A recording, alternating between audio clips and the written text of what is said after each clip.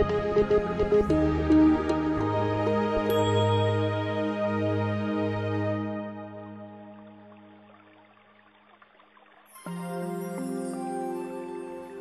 Bill Nye the Science Guy here, and I'd like to talk to you about water.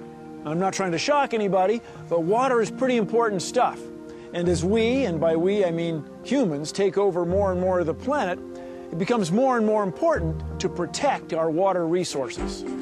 Now, we can't stop progress. I mean, we still need to provide homes for people to live in, offices for people to work in, and places for people to shop.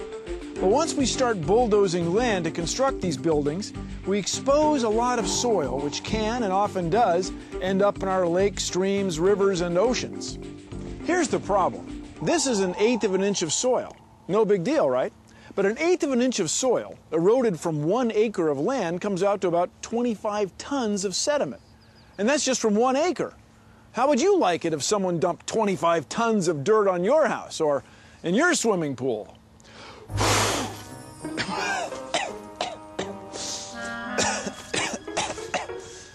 But a commercial development can easily cover 100 or even 1,000 acres.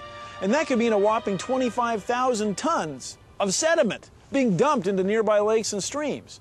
Now, if you're something small, like, say, a salmon egg, and all of a sudden 25,000 tons of sediment are dumped on top of you, well, I can't say I like your chances. And that's just from the first 1/8 of an inch of soil. The more soil that gets eroded, the worse it gets. So why do we care? Because this is the only environment we've got, and protecting it is the right thing to do. But for those who need a little more, how should I put it, motivation to do the right thing, Congress enacted the Clean Water Act and the Endangered Species Act, so everybody has to play by the same rules. Now, this is serious stuff, and it's getting more serious every day. Now, I'm not saying that everyone's ignoring the problem. Good contractors have been taking steps for years to reduce the amount of dirt that runs off of their work sites. The problem, though, is that the old methods just aren't good enough to meet the standards for clean water that people today expect. Even a little pollution over a long time ends up being a lot of pollution. Well, it turns out there are ways to prevent this. None of them are magic, just applied common sense and what else? Science, of course. Right, Tom? You're right, Bill. Common sense, science, and engineering. Hi, I'm Tom Laguerre, one of the founders of Clear Water Compliance Services. Our techs do this stuff every day, and they use a variety of technologies to get the job done. Each has its place, but there's one technology in particular, Bill, that we're very excited about.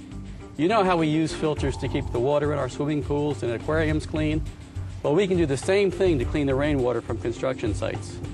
Of course, these filters have to be much bigger and more efficient because we're dealing with a lot more water and a lot more dirt. To get as much dirt out as possible, we use a liquid filter aid in the process, something to make the filters work better. One of the best filter aids available to us today is called Chitosan acetate. And Chitosan is made from, believe it or not, crabs! I know, ground up crab shells. We even eat chitosan to reduce the absorption of fats in our stomachs and to lubricate our joints. Now, for water treatment, they use a higher grade of the material with bigger molecules, but it's basically the same thing. When they add the chitosan, it acts like a magnet to hold together the tiny dirt particles suspended in the water so the particles can't sneak through the filters. How cool is that? You got to see this. Now, this is the kind of water that you might find running off of a typical construction site. It's pretty cloudy. Now, if you were a fish living in a stream nearby, it wouldn't be long before your neighborhood turned into a pretty bad one. But watch what happens when we add a little chitosan to the mixture. The particles start to stick together up here at the top. But here's a magnetic stirrer. So we'll set that in the beaker and give it a spin. Now, on a construction site, this doesn't happen in beakers. I mean, we're dealing with potentially millions of gallons of water, and budgeting for that many beakers could break the bank. Instead, they use large ponds, pipes, and filters, all working together to make sure that water gets cleaned the way it's supposed to. So what's happening on a small scale in this beaker can happen on a much larger scale on a job site. And that's what people at Clearwater do. They'll come to your construction site, they'll set up, and they'll turn your gooey, muddy water into clear water, the kind of water a fish wouldn't mind living in.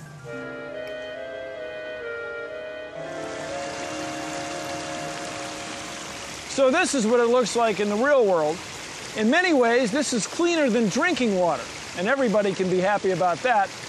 The project owners can be happy that their work isn't polluting the environment.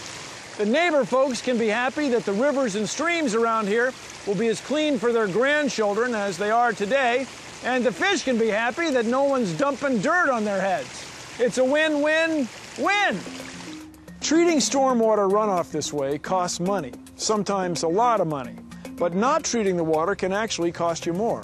Repairing downstream damage from releasing dirty water can cost hundreds of thousands, even millions of dollars. Fines for violation of water quality standards can be high in terms of both money and lost time. In fact, any construction delay related to stormwater quality can cost a business lost profits that will never be recovered.